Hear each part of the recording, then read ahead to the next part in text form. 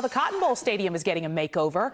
In just a few hours, leaders will break ground on $140 million worth of major renovations for the Dallas landmark. NBC5's Alanna Quillen is live in the newsroom this morning to give us a preview of what those new upgrades will look like. This is a big deal, Alanna. It is. It's a huge deal for such an iconic part of Dallas. The Cotton Bowl is kind of the literal and figurative heart of Fair Park, and these renovations are by far the most significant that the city has ever made since the stadium was built in the 1930s.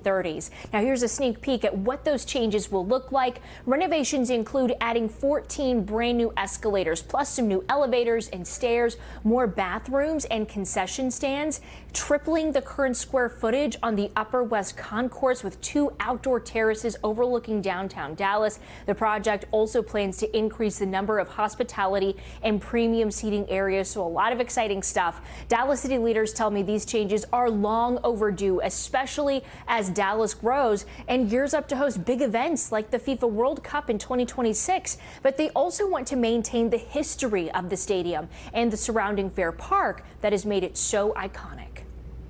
So, the real thinking here is that it's important to make these improvements to not only, maintain the kind of historic games that are played there, but also to make the stadium more marketable for additional events that we're interested in tracking, soccer matches, concerts, et cetera. So the intent of the investment is to position the stadium for success going forward.